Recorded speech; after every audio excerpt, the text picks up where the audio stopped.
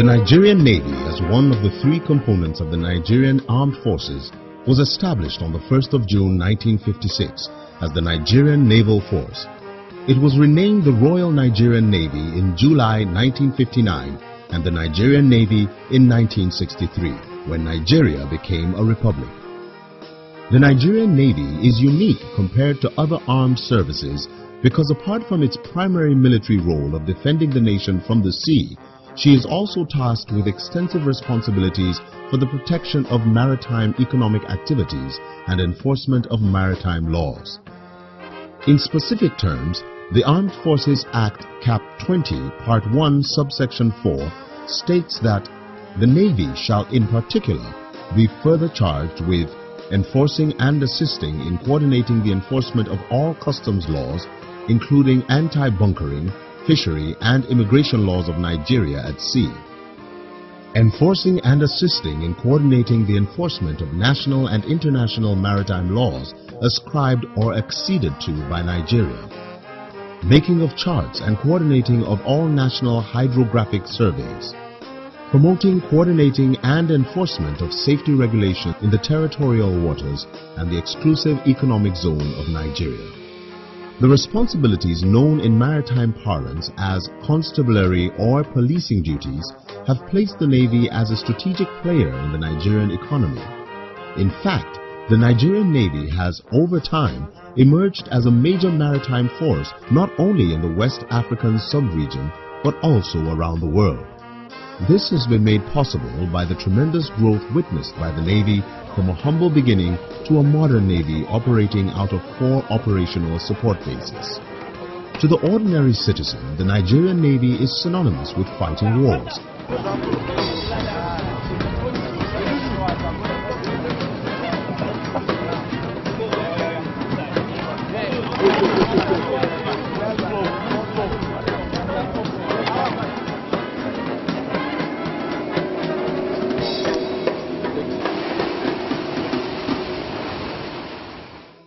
But in contemporary times, the operation of the Navy has gone beyond this to become intertwined with economic survival and therefore the existence and pride of a country as an independent nation. This is better appreciated when one considers the fact that nations depend largely on international trade, the bulk of which is maritime, that is, water dependent. The scenario is better understood when one considers the plight of landlocked countries that have to depend on other countries for access to the sea for both their imports and exports. Given the vastness of Nigerian waters, its rich resource and the regular activities in the maritime sector, the Navy therefore has the added responsibility of protecting our maritime resource and providing security for operatives of the maritime environment. President Goodluck Jonathan fully appreciates the situation as reflected by his address after reviewing the Nigerian Navy fleet in Lagos on 29 September 2010 as part of activities marking Nigeria's 50th independence celebration. The Navy is a very, very unique and important arm of the armed forces. It is only countries that are open to the sea that have the privilege of having very, very functional Navy. This is one arm of the armed forces that landlocked countries always envy. And also remembering that movement in the water came before air. Navy become quite unique in terms of the defense of a country in so many respects. The Nigerian Navy has been quite effective in the inception of the Navy till today. In terms of the capacity of the manpower and the capabilities, the Nigerian Navy have been doing very well. Navies the world over play major roles in international diplomacy. The Nigerian Navy is not an exception. A closer look at the activities of the Nigerian Navy shows that it is also a key player in international diplomacy. The role of the Nigerian Navy as a strategic player in international diplomacy was clearly demonstrated during the presidential review of the naval fleet as 2 foreign ships, HMS Ocean from the Royal Navy and CDT Blason from the French Navy, were part of the vessels reviewed by President Goodluck Jonathan. In addition, heads of foreign navies from South Africa, Togo, Senegal, as well as representatives of the US Navy, Royal Navy, Ghana Navy, Cote d'Ivoire Navy all witnessed the Presidential Fleet Review.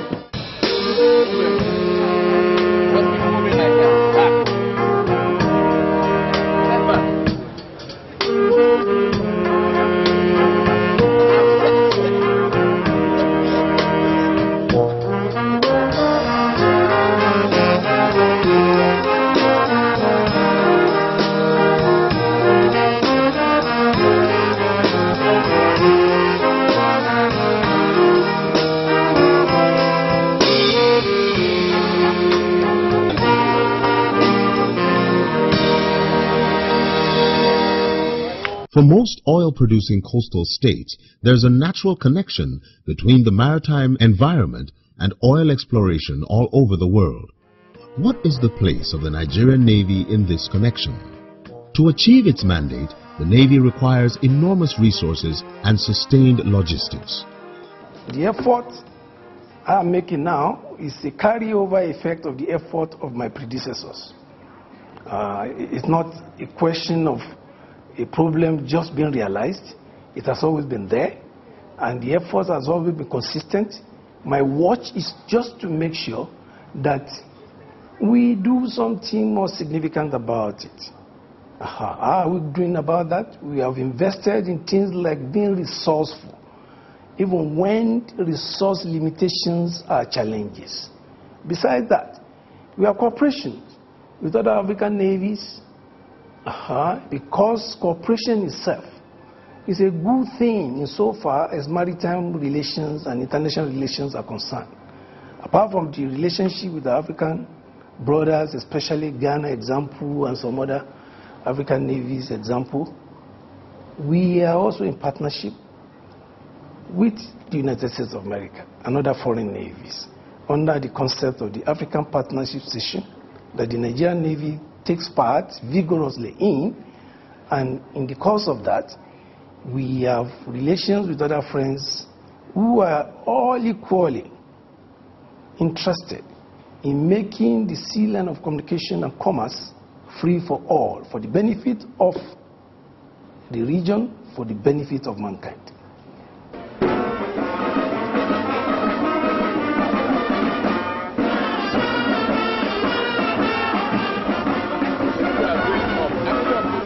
In its 55 years of protecting the country's territorial waters, the Nigerian Navy has recorded significant achievements and contributed to the socio-economic development of the country, Nigeria. It's a combination of a number of factors, historical and geographical. The place of Nigeria in the sub-region is not contestable. We ought to play more leadership role by projecting that responsibility on Nigeria. I can extend it to the idea of the Gulf of Guinea Commission and the role the Nigerian Navy is expected to play in that sub-region for several reasons. Africa has always been a victim of a number of factors that militate against poverty reduction.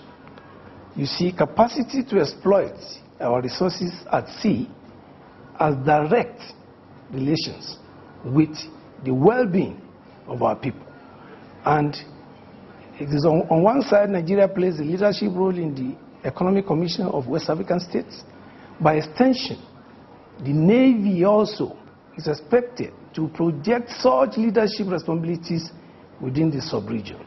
That's why, as your question posted, that Nigeria sees itself as a lead player in this sub-region with the objective of furthering a reduction of peculiar sub-regional problems. These were made possible by the commitment of its officers and ratings in the discharge of their professional duties and the support of the government. The Nigerian Navy is not also resting on its oars as it continues to acquire new boats and vessels to boost its operations. For instance, 4 new Meta Manta-class fast patrol boats were acquired in November 2008. The boats have since been deployed to Bonny and Escravos for intensive patrol. In addition, 2 new 38-meter boats, NNS Burutu and NNS Zaria, have also been acquired from Singapore. On the 10th day of May 2011, the Nigerian Navy also launched 3 Manta-class boats at NNS Beecroft Naval Base, Apapa, to complement the existing ones. The new acquisitions have very high speed and are easily maneuverable. These boats were procured from Vietnam and are highly capable and equipped to combat any form of maritime threat or challenge such as piracy, illegal oil bunkering, pipeline vandalism, smuggling and other illegalities in the nation's territorial waters. The Nigerian Navy has also contributed immensely to the restoration of peace in the Niger Delta under the Amnesty Initiative of the federal government. This is made possible through the acquisition of 2 by A109 and 1 by AB206 Augusta helicopters to beef up its surveillance and search and rescue operations. The Nigerian Navy has also established a special unit known as the Special Boat Service. This is one of the most respected fighting units of all military forces worldwide. It is meant to complement major and special operations such as counterterrorism, counterinsurgency, anti-piracy, riverine operations and other operations as may be directed from time to time. It is also capable of conducting patrols, board and search, beach reconnaissance as well as beaching and landing operations. The unit also provides support for inland operations as well as operates as ground troops. In its efforts to enhance professionalism, the Nigerian Navy established an underwater warfare school in Navy Town, Ojo, as far back as 1984. The school has trained many naval personnel as well as personnel from the Army and the Air Force in diving operations. It is equipped with a decompression chamber which is 40 meters deep, backpack, safety vests, air compressors, charging box and a 10-meter diving tank. The school conducts air-to-sea as well as search and rescue exercises for the personnel regularly to enhance their competency and capability as trained underwater specialists in the Nigerian Navy. In line with the resolve to improve presence in the internal waters and riverine areas where maritime-related threats have continued to emerge, the Nigerian Navy has established a new base in Lokoja, Kogi State, known as NNS Lugard, and another one at Ikotabasi in Akwa Ibom State called NNS Jubilee. These enviable achievements of the Nigerian Navy would have been impossible without dedicated, equipped and well-trained staff. What are the welfare programs and how are the staff motivated for optimum performance?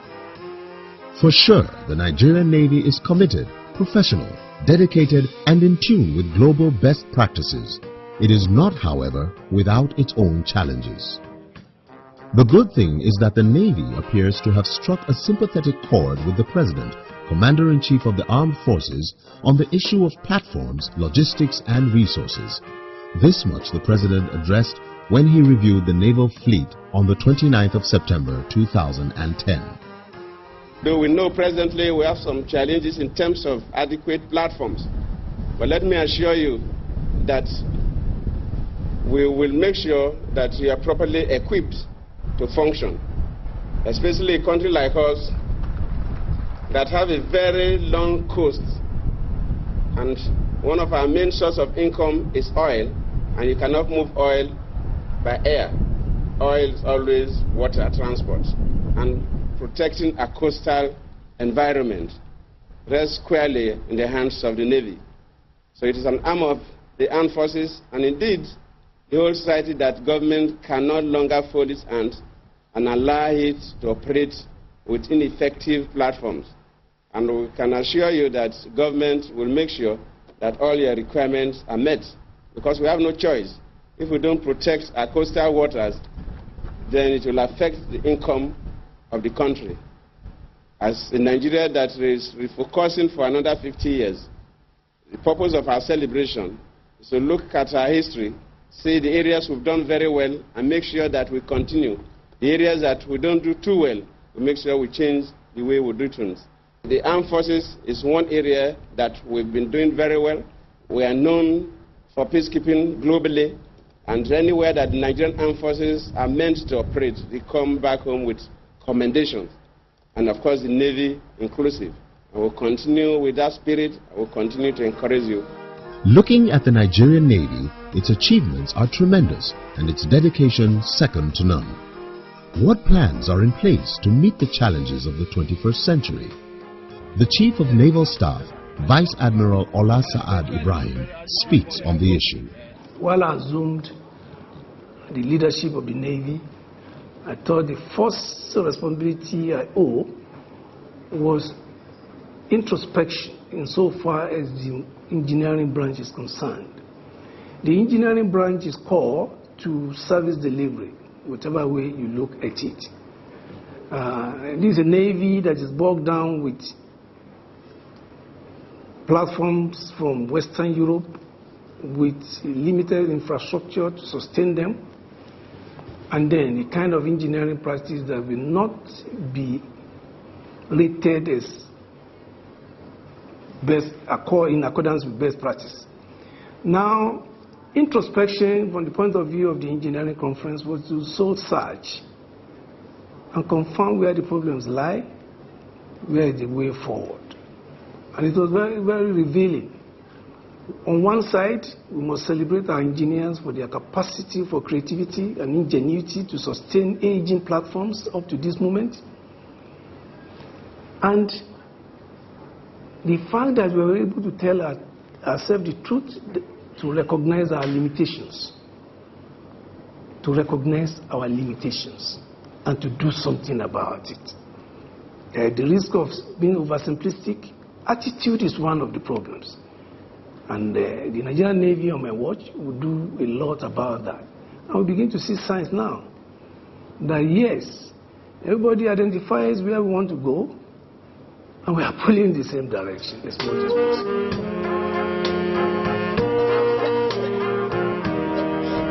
In its efforts to develop greater synergy for drastically curbing the activities of militant groups, the Nigerian Navy, in conjunction with the Army and Air Force, took part in a joint operation codenamed Exercise Nemo on the eastern flank of Nigerian waters. The exercise was meant to test the operational state of naval ships and aircrafts, as well as the capability of the Nigerian Navy logistics in supporting and sustaining sea operations. Exercise Nemo was a success, and the lessons learned would assist the Nigerian Navy in conducting similar exercises in the future. Yeah, we must first give credit to the defense headquarters for the opportunity to facilitate the Exercise Nemo. Exercise Nemo itself is to exercise the three services in the concept jointness. Lessons learned out there, huge, big time. We were able to improve on capacity to communicate between platforms in the air and those at sea and those on land, besides several other benefits that at the level of debrief when the exercise was concluded, the three services now know more about how to operate better, and we know that this exercise can come about 4 times in a year. But it all has a lot of logistic outlay there and funding. And that's why I started my answer by thanking the Chief of Defense Staff for making it possible that Nemo took place. In that exercise, it is like an audit of capabilities. And every service went home to see more of their strength and be able to sit well with their weaknesses.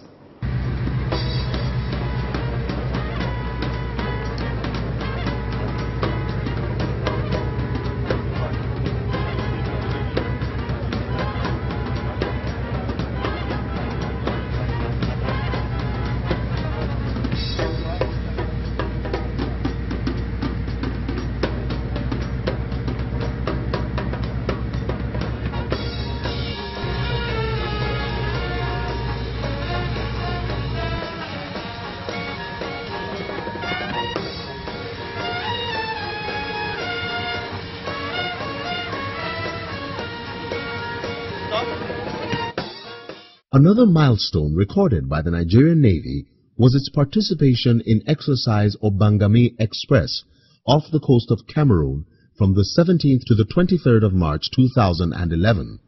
It was designed to promote the interoperability and proficiency of the regional maritime security stakeholders in the region in concert with the United States and European partners to counter piracy and other illicit activities in the Gulf of Guinea.